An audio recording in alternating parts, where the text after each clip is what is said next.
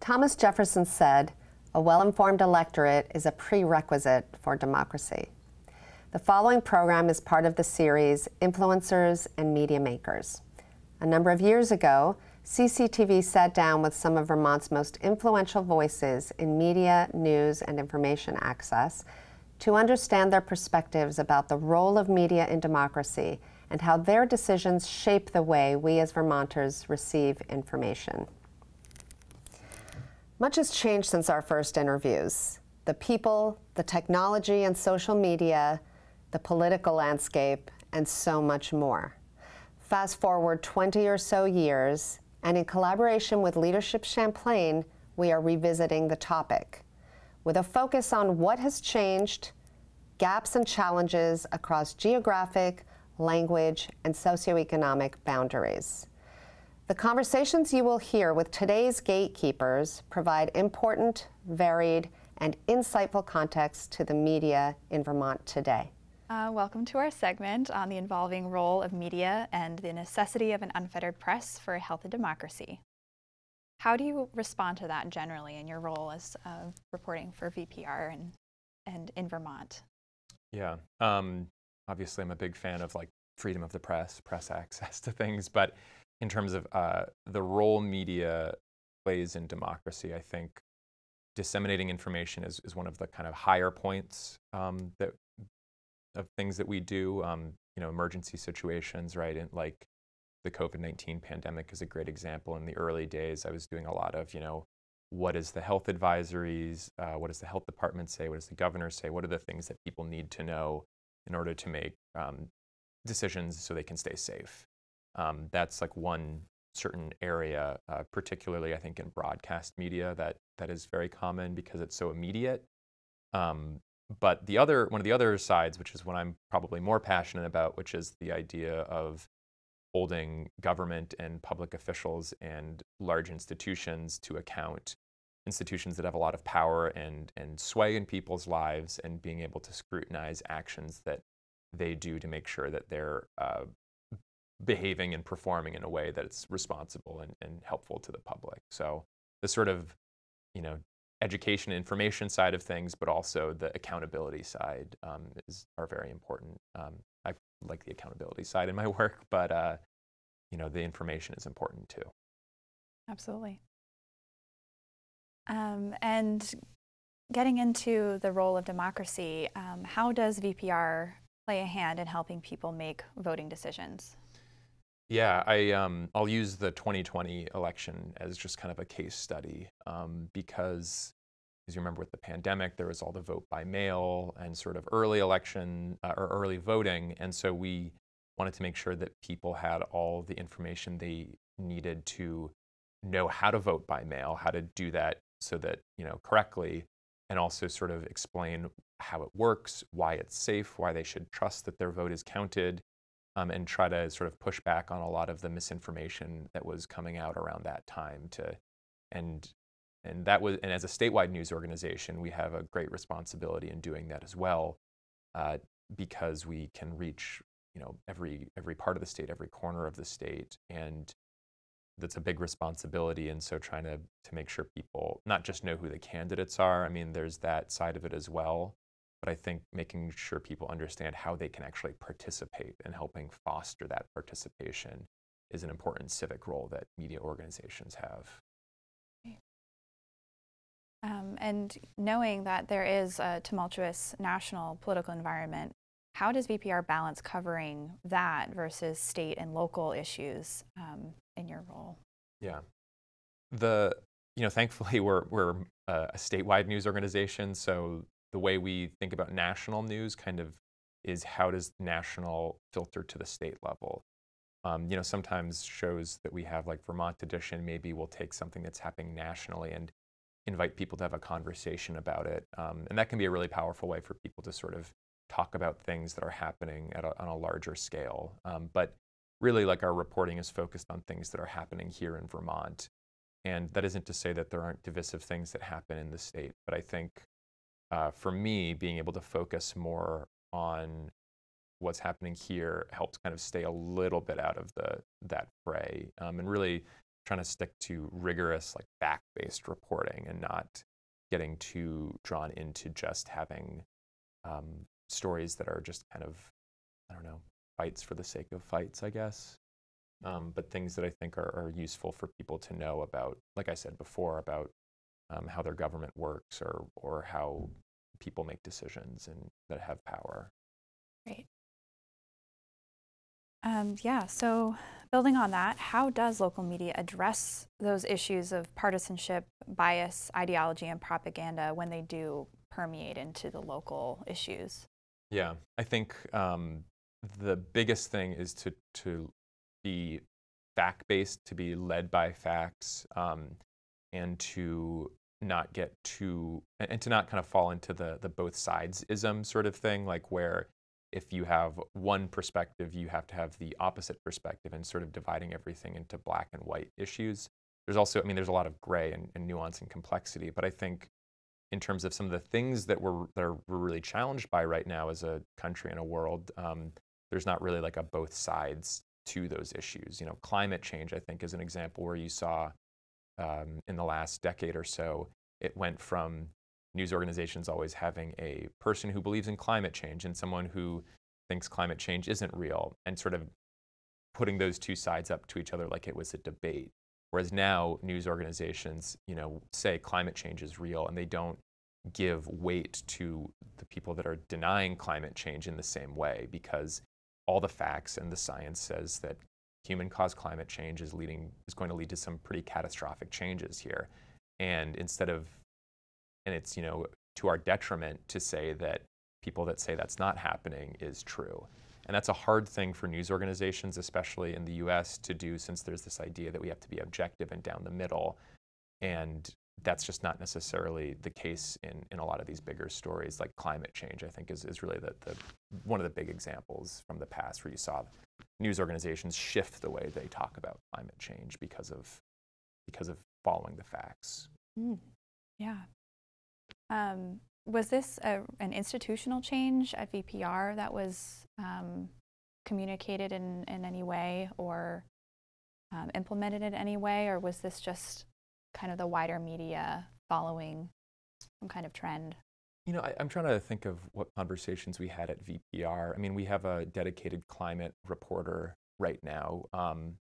You know, I think generally in my time in the 7 years I've been reporting, like a lot of news organizations were starting to kind of shift towards more of that approach, not just locally, but nationally, that, you know, that climate change, you know, is real, it's happening, and we need to not so much cover a debate over the science, but, you know, say the science is here, and here's what is going to happen if we don't do anything about it.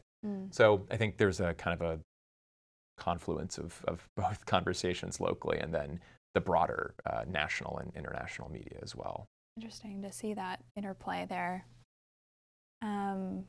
Yeah, there was something else that we had kind of picked up on a side conversation. I don't know if you wanted to include before we move on. I don't know that I recall. I think, Pete, you had some points, but we can certainly, okay. Okay, great. And the audio is good just before we move on? Okay, great.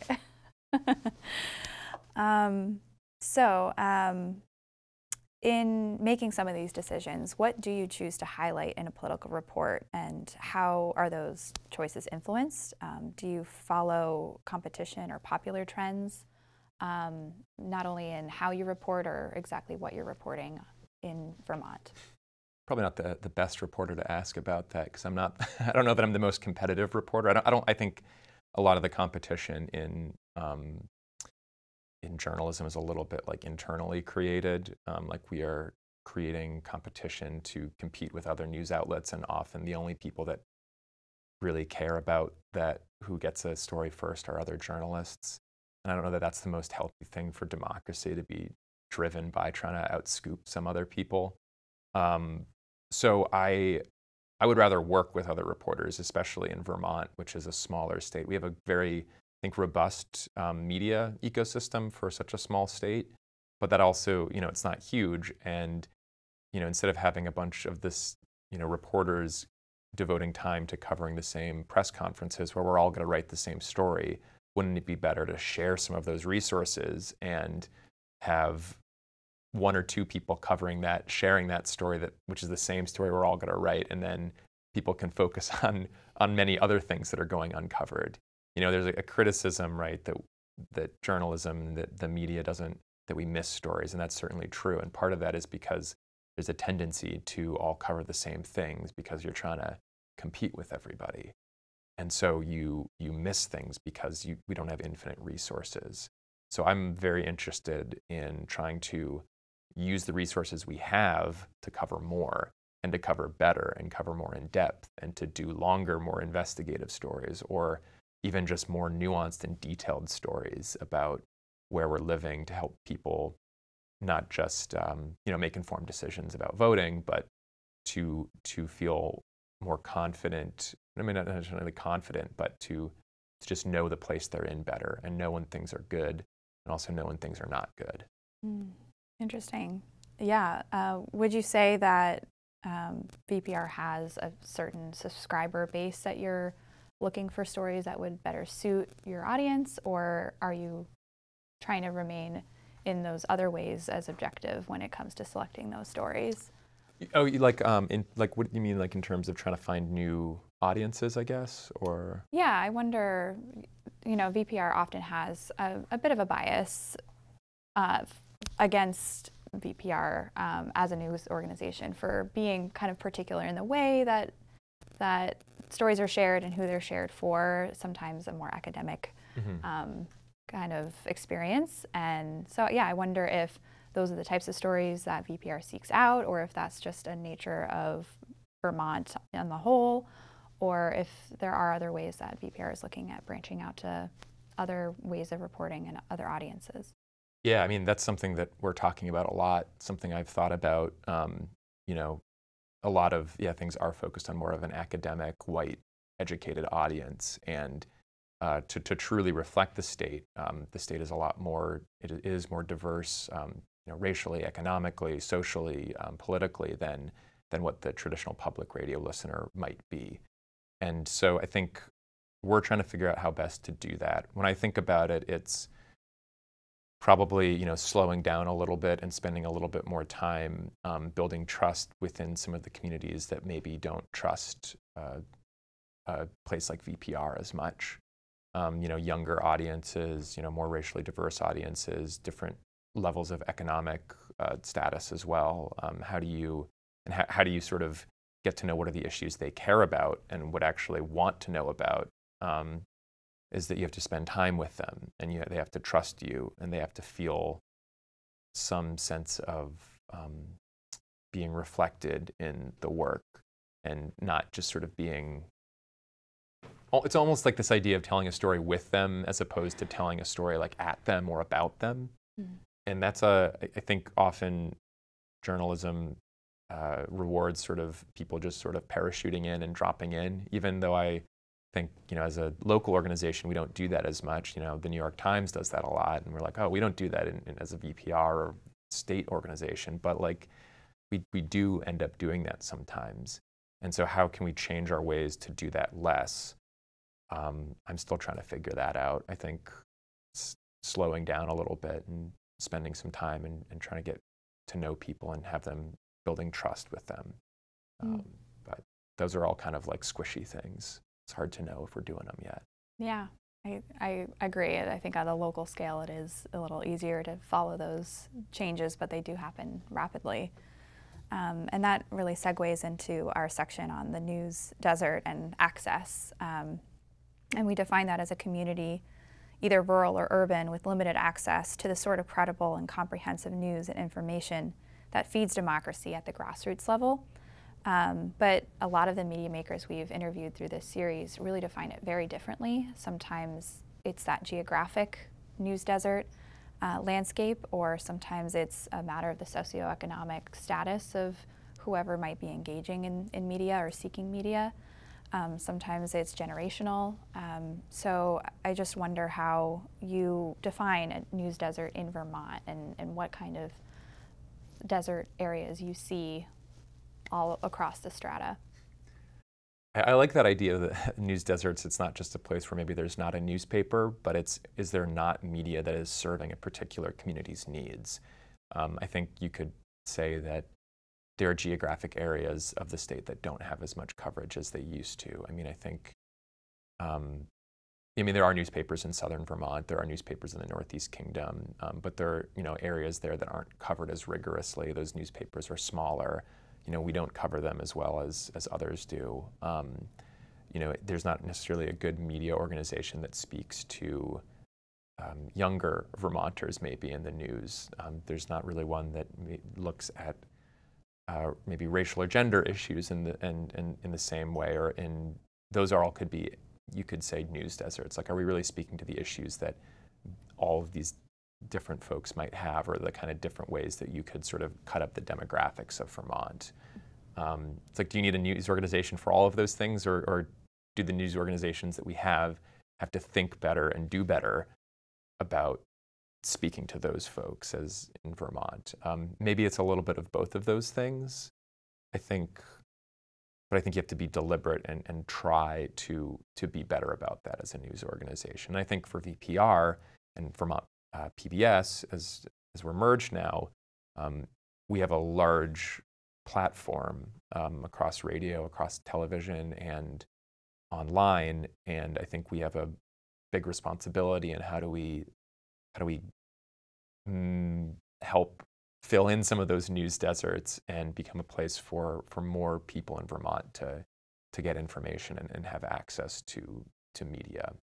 I mean, there's the technology issue too. We don't have broadband across most of the state, so you can't be a totally digital platform necessarily. There's still a need for maybe print or radio at the very least, because a lot of people still have radios. So the technology is like a whole other side too. Absolutely. Yeah, it's always changing too. And let's see. Yeah, what is Vermont PBS and VPR's responsibility in expanding access to diverse audiences? Was that a lot of the reason behind that merger? And how are you attempting to do that? Yeah, I think that is one of the things that folks at the organization really want to prioritize and are prioritizing in the kind of mission of the organization. How we do that is a good question. Like I said earlier, I'm still figuring that out. I think we're all figuring that out. I think trying to be more present in the community in different places, not going to the same kinds of events maybe that we always went to before, trying to talk with different community leaders in different places that maybe we haven't spent as much time. It's, I think, a slow process, but I think you sort of have to start with inviting people in. Maybe there are opportunities, I think, to work with and partner with other organizations that have greater experience and trust in communities where maybe we don't, to help create things or host discussions or events or concerts. I think events are one way that we're looking at it. That's not necessarily, but that could lead to more stories. And I think it's sort of, I'm maybe like switching gears here, but it's not just about, for me as a journalist, like I don't want to just be covering like bad things that happen in like, if think about this, when I like written about, I don't know, like the Northeast Kingdom, I write about the EB5 scandal a lot. And that's not the only thing that happens in Orleans County. Mm-hmm. And I sometimes feel like I need to write about more than just the hole in the middle of downtown Newport or the embezzlement of millions of dollars. Like, that's the only association a lot of people might have with Newport because of these stories, and that's like of interest to a statewide audience, but it doesn't necessarily get to the breadth and depth of a place. And so, maybe working and being more present in the state will open us up to maybe being a little bit more holistic in the way we're telling stories in Vermont. Yeah, see, now we have another definition of a news desert, only reporting the negativity for sure. That's great. And in that work of partnering and reaching out to other organizations to try to fill some of those gaps, are you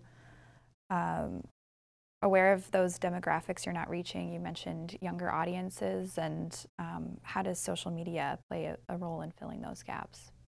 I think social media could could play a role. I don't really know what that is exactly. I think with social media, you have to really be intentional and like make things for that medium.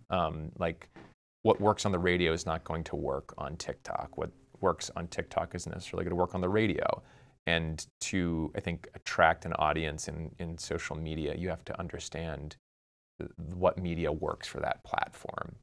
And you actually have to be making things that are designed to work on that place. And I think that's an area we could go into to maybe get to younger audiences. But I think we need to be intentional and actually make things for that platform instead of just trying to repackage what we're already doing for that place. You know, it won't work otherwise, and it'll come across as inauthentic, and that's like not a great look at all, I don't think. Mm-hmm. Yeah. Is it difficult to be authentic on social media, given how that can also be a pretty divisive place, and how does VPR navigate that? I think we think about it a lot as, well, I think we're changing the way we think about it, or trying to, or rethinking it. But I think I've often thought of social media as a way to like promote work and direct people back to my work. So if I read a story, I might tweet it to try to get people to read that story. But like, is using it as a way to direct traffic to the website really the best use of it? Or if people are already like on a platform like Instagram or TikTok, maybe instead of trying to kick them to our website, like create something that exists there that can tell them that story, that, you know, since they're already on that platform, if that makes sense, right? Instead of trying to redirect traffic, you know, you already have their attention here. What is something they can consume to you know, frankly, to get the story that we're trying to tell, right? Like, if I have a story that can translate and kind of be repackaged for Instagram in a way that people get information that they need, that's really good. And they don't need to read that on the website if they can still get something out of like an Instagram post. And I think you need to have like dedicated people that are doing that. And the way you're authentic is by like creating stuff for that place, not as a way to try to like lure people somewhere else. Yeah, it's interesting because we've spoken to some media makers who talked about how challenging that profit model is of using social media when it's really that platform that's generating a lot of their own revenue from your content. And so that seems to have really affected the social media that we do consume, and folks who use it for a news outlet. Yeah, anything else you want to highlight as a challenge in that, or positives from social media?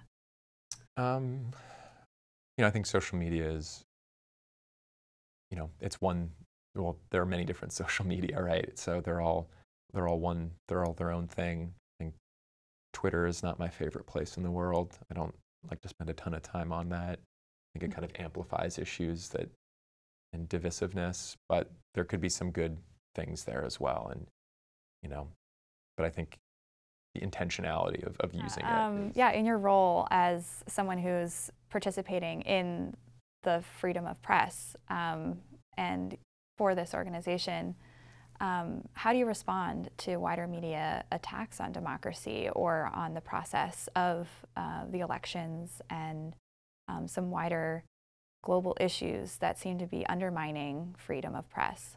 Yeah, I mean, if I had an answer to that, right, I probably would, I don't know, maybe I would write a book or something, or do speeches. But I think that, oh God, you know, I think one of the things we can do, maybe it's in a small way, is like we just don't have a lot of media literacy here, like being able in this country, and, you know, it should be something taught in like high school civics, is like how to sort of dissect where the information is coming from. Because, you know, what you're getting from one cable news channel might not actually be all that like fact-based in any way, shape, or form, and might be undermining democracy in some ways. And being able to sort of try to recognize the biases that are present in media, in all forms of media, not just, you know, cable news, but in newspapers, in the New York Times and the Washington Post, and in all these, being able to sort of read critically and see critically, I think that might help a little bit. It's not the only thing that's going to solve this problem, because like you do have sort of, outlets that are saying things that are eroding democracy and democratic norms and spreading misinformation. But, I think people need to, it's not just enough for news organizations to be fact-checking those news organizations, which is one thing we can do. Like, during the 2020 election, saying like the vote in Vermont was safe and secure. Like, here are all the things that we've like looked at through the information we've been able to get from the Secretary of State's website, and like, here's why we know that your vote counted and why these things are true. It's like that fact-checking is important, but like the other side is like people need to be able to think critically about what they're actually consuming, and not just like take it all at face value and be, but I don't know, then sometimes people are like, well, what if what you're telling me right now is the lie, and like being critical of that, which that's sort of, I think, a little, trying to find the right word for that. That's like sort of a whataboutism, right? Like, so I also think like, news is entertainment, or like kind of cable news. This is, I think, one of the places where a lot of this misinformation is permeated through like 24-hour news cycles. Sort of, it's all about trying to attract people and hold them to get advertisers and make money. And if that's your motive, then that's gonna be, the bias is gonna be towards sensationalized things, even if they're not true. And that's just not healthy, and that's not good. So I don't know, maybe remove the profit motive from that sort of stuff, but that's a whole, it's a whole different model of economics. That maybe is not the most reasonable way to fix things. Yeah, and VPR does, and Vermont Public Television fills that role of that nonprofit type of model. Right. And the transparency that you provide in your organization that isn't as clear, but should be when there's an advertisement running between segments. Yes. Yeah. Let's see. Yeah, do you see any bright spots or opportunities in facing these challenges ahead as we try to come together as a nation, even after some of these tragedies? I think kind of for the media world that I exist here in Vermont, and I think I would like to see less competition between the outlets we have and more collaboration, trying to find ways to work together to tell more stories about more places and people and things in Vermont, as opposed to just trying to compete over the same sort of rote stories. And I think that's how we can really make a difference and help shore up against some of these attacks on democracy that are coming. So we shouldn't be fighting among ourselves. We should try to work together a little bit more. Great. Yeah, that's certainly a message we've been able to carry through this conversation. So thank you for contributing your thoughts on these really important topics. I think that's it. If you like this and want to see more, watch the rest of the series. Thank you for watching, and please vote.